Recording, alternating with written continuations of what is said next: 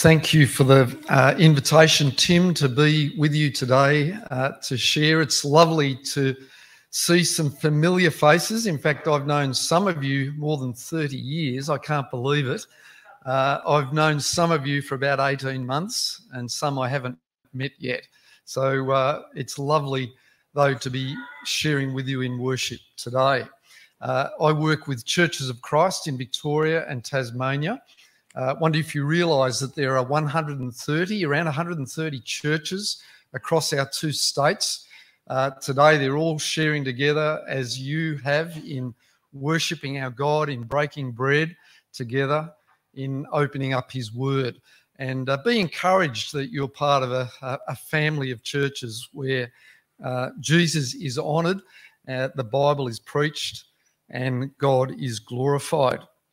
But it's so good to be with you in your new church building. I can't believe it. I can't believe it. Last time I was here, I think it was a basketball court or something like that. And I walked in today and it literally took my breath away. It's beautiful. Can I tell you that? It's beautiful. It doesn't look like an old basketball court made to try to look like a chapel. It looks like a purpose-built chapel. But it's not just the facilities, which are, by the way, modern and contemporary, and it speaks of relevance to our community. Love the artwork. Who designed that? Who is it? Beautiful. Absolutely beautiful. Congratulations on that. It's not about the building, folks. It speaks of a congregation willing to take a few risks for the sake of the gospel, not content to stay as they always have, knowing that because the world is changing, they too need to change. And this facility, this room that we're in today, worshipping God, speaks volumes to me as a visitor of a congregation who are willing to follow the lead of a fantastic pastor, some great leaders who are saying we're ready to take the next step for God in this place. Congratulations. I don't know if you realise that there are other churches looking at you and wanting to learn from you about how to become a relevant church. And there's a group of leaders coming down from the Ballerine to meet with Tim. When is it, Tim? Next week or the week after? Because they heard Tim speak at our recent conference about the last few years of this church's history. And people are saying, we want to come and learn and see what you're doing so that maybe God would use that sort of input in our local setting. I'm really proud of this church. I'm proud of Tim. We've been mates for a long time. I'm not surprised by his leadership, but it's such a blessing to see God using you people in a wonderful, relevant way here at Peel Street Church of Christ. So it's good to be here. I was reading a book recently, and the author made this statement: what would happen if we got better at the two things Jesus said matter most? What would happen if we got better at the two things Jesus said matter most? Now, of course, he was talking about the answer to a question that Jesus was asked. It was in our Bible reading today about which is the most important commandment. And Jesus responded to that question by saying, love the Lord your God with all your heart and with all your soul and with all your mind. This is the first and the greatest commandment. And the second is like it: love your neighbour as yourself. Jesus is saying that for Christians, these are the two most important things. These are the things that matter most. Now, as churches and as individual Christians, we can tend at times to complicate the Christian faith, can't we?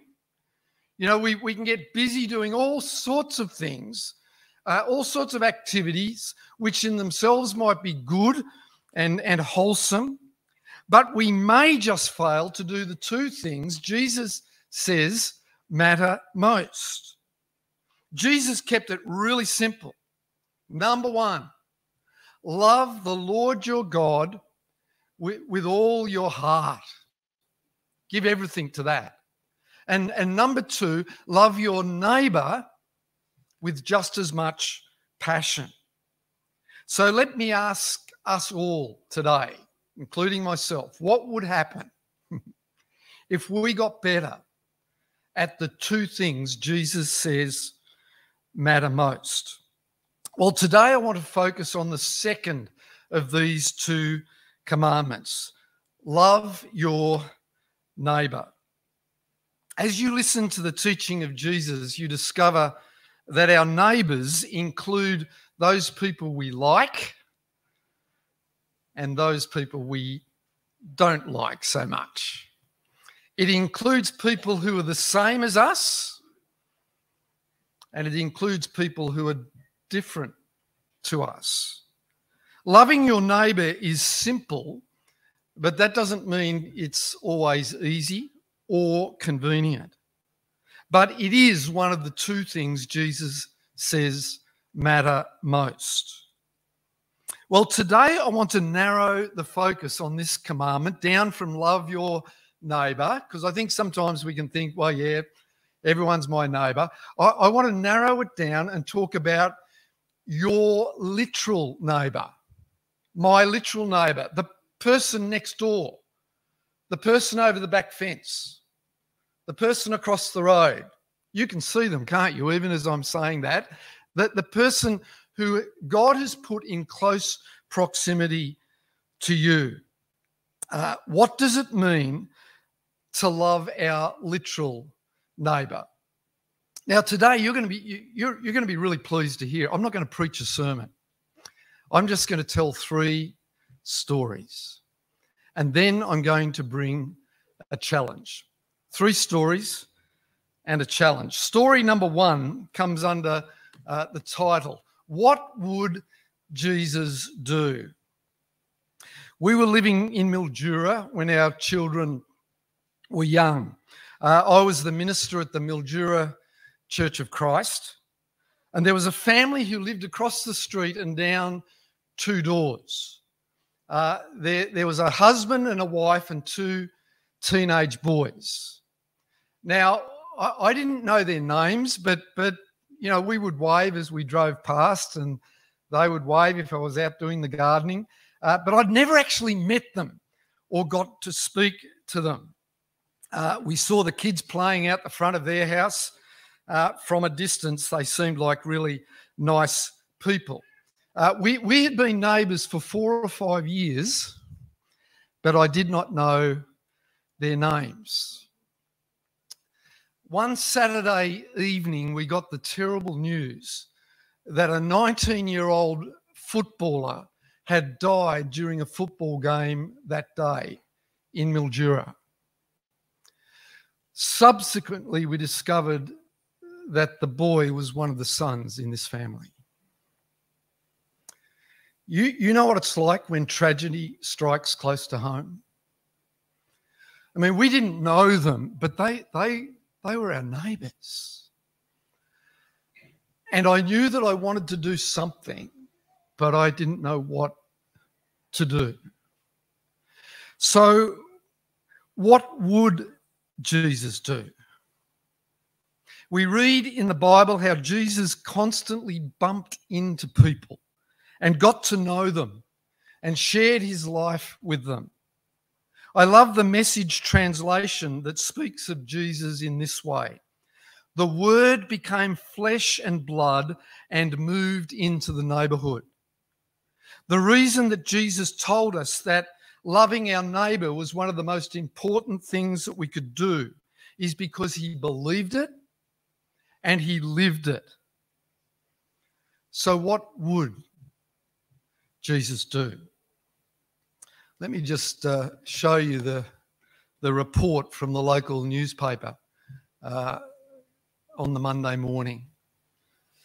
And this was young Jason who'd been killed. Well, I plucked up the courage and walked across the road and knocked on the door. And I introduced myself and gave my condolences. And I just said, look, I don't know what to do, but I am a minister. If there's anything I can do, I'm here to help. Well, to cut a long story short, they invited me into their home and into their grief, and ultimately asked me to conduct the largest funeral service I've ever conducted. Over 2,000 people gathered at the local football ground to say farewell to this young man. And it turned out to be an amazing opportunity to represent the love and the grace and the comfort of our Lord. God did use me in those tragic circumstances. But, you know, afterwards, as I thought about this circumstance, I reflected on the fact that I didn't even know their names. And just as importantly, they didn't know there was someone across the street they could turn to if they had a need and if they wanted help. So as you think about your neighbours and the command of Jesus to love them, can I encourage you to regularly ask the question, what would Jesus do? My second story comes under the heading, Love Your Neighbour Who Is More Like You Than You Realise. I want to take you back about 5 years. Our youngest daughter, Abby, this was before she was married and when she was still living at home. I've got a photo of Abby just to show you who I'm talking about, the delight of our lives. And Abby came to Julie and me this day, and she had been to a conference, Christian conference, and she'd been convicted by God that we should get to know our neighbours better. And so she said, Mum and Dad, this is what I'm going to do. I'm going to door knock our street, and I'm going to invite all of our neighbours to our place next Sunday afternoon for afternoon tea. Now, you've got to understand that Julie and I are not exactly open house type people. I mean, we love people, yes, but you know, that's not our natural bent. So we had a few objections that we raised. Now, Abby, what if no one comes? Now that you know is a possibility, and you know you're just going to get disappointed. What if only one person comes? That would be just plain embarrassing. And then what if a few people come but no one talks to each other? That could be awkward. And anyway, what are we supposed to do? Are we going to have games or, you know? And she was totally undeterred. She door knocked our whole street up and down both sides. And next Sunday afternoon, to our surprise, 15 people turned up.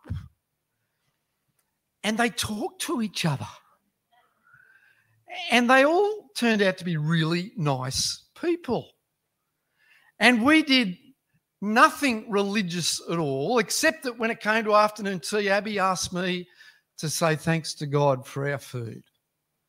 And at the end of what was about an hour and a half, people started to leave, and all of them were saying the same thing. This has been so good. We must do it again. You know, remember the words of Jesus in response to that question. Love the Lord your God with all your heart, with all your soul, with all your mind. This is the first and greatest commandment. But then he said, and the second is like it, love your neighbour as yourself. Now, what did he mean, love your neighbour as yourself? Well, what he was actually saying is this: love your neighbour who is more like you than you realise. Get to know that person who looks different to you or who believes different to you. Get to know them. You might just be surprised at how much you have in common. Break down that barrier that is between you and your neighbour. And you might just discover a frail, broken human being just like you, just like me, someone who's looking for a friend. Love your neighbour who is more like you than you realise. Well, my third story comes under the title, Who is at Your Dinner Table? Now, I've got to go back about 4 years, maybe 3.5 years now. Our second youngest daughter, Liesl, still living at home just before she got married. I've got a photo here of Liesl. And Liesl had been for a walk around the block one evening, and she came in and she said that she had just met a lonely old man who lived down the street. And she had invited him for dinner the next night. Now, I had some questions. Liesl, who is this man? She said he's an old guy. He lives down the street. I got chatting to him. He seems to be really lonely, seems to be really nice. And I've invited him for dinner tomorrow night. I said, Liesl, when you say old, how old is he? She said, oh, I don't know, 50 or 60. I said, what? Liesl, you can't go asking lonely old men in the street to come home for dinner. You're an attractive young woman. You are so naive, Liesl. 24 hours go by and there is a ring at the doorbell. I answer the door and there stands Eddie. I'll never forget his first words.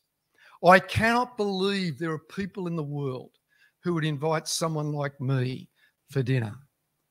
I said, Eddie, it's what we do. It's what we do.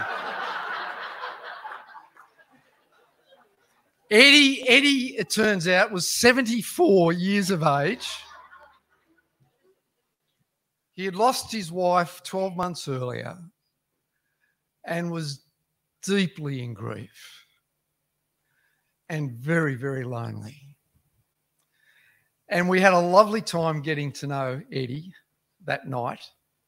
He invited me to his place the next afternoon to show me his paintings. He's an artist. And so I went over and saw his paintings, including one of his wife. And we developed a friendship. It was a few weeks later that Eddie said to me, you know, I wouldn't mind trying going to church with you one day. He'd never been a churchgoer. And I'll never forget the morning when Julie and I were sitting, as we always did, in the second front row. And Eddie turned up a little bit late and he walked down into the row and sat beside us. And that is where he sat every Sunday after that. Well, where else would he sit? He's our neighbour. You know, it's a beautiful story for me of what it can look like when you not only get to know your neighbour, but you get to know them reasonably well. Often it happens best over a cup of coffee or over the dinner table. So who's at your dinner table? In the book that I mentioned earlier, the author asks this question: does the audience at your dinner table look like the audience at Jesus' dinner table? So often we read in the Bible of Jesus sharing a meal with someone that he has just met. You remember the story of Zacchaeus? You do, don't you? He was different. He was a person that people didn't like, and they had good reason for not liking him. And we read in Luke chapter 19 the story. Jesus entered Jericho and was passing through. A man was there by the name of Zacchaeus. He was a chief tax collector. He was wealthy. He wanted to see who Jesus was, but because he was short, he could not see over the crowd. So he ran ahead and climbed a sycamore tree to see him, since Jesus was coming that way. And when Jesus reached the spot, he looked up and said to him, Zacchaeus, come down immediately. I must stay at your house today. And it was over a meal that he got to know Zacchaeus. And Zacchaeus got a whole lot more than he bargained for, because he received life over a meal with the Saviour. It was over a meal that Jesus often would get to know people, and people would get to know him. And just as you read your New Testament, just take a note of how often Jesus shares a meal. So the question is, who is at your dinner table? And there's my three stories, simple stories. What would Jesus do? Love your neighbour who is more like you than you realise. Who is at your dinner table? So what would happen if we got better at the two things Jesus said matter most? I think it's a really good question. What would happen if, as churches and as individual Christians, we started to narrow the focus down to the two simple things Jesus said matter most? Love the Lord your God with all your being, and love your neighbour with just as much passion. Now, friends, today you have learnt something about me, haven't you, through my three stories. I'm actually quite good at a whole lot of things that I do in the church, but I am so slow at doing one of the things that Jesus said matter most. I'm a slow learner when it comes to loving my neighbour, and particularly my literal neighbour. So as I bring you a challenge today, I'm bringing myself exactly the same challenge. And it's this: love your neighbour, your literal neighbour, the person over the back fence or beside you or down the street, the one you don't yet know, the one who God will bring into your view, your vision, your proximity. What does it mean to love them? And here's my challenge. Think about that person. I reckon some of you already know who it is. Some of you need to just keep your eyes open this week, because you'll see them. And pray for them. Lord, bless that person. Bless that person. Lord, you love them. Help me to have compassion and love for them also. Pray for that person. And maybe pray the prayer, what would Jesus do? What would Jesus do with your neighbour? Secondly, second part of the challenge, get to know their name. Now, you might have to be a bit creative in doing that. It might be embarrassing. Say, look, we've been here for 5 years. I still don't know. Or I introduced myself 3 years ago. I forgot. What's your name again? Get to know their name. Write it down so that you can pray for them in person. And then ask God to give you an opportunity to get to know their story. Because once you get to know their story and they get to know your story, you'll probably discover you have a lot in common.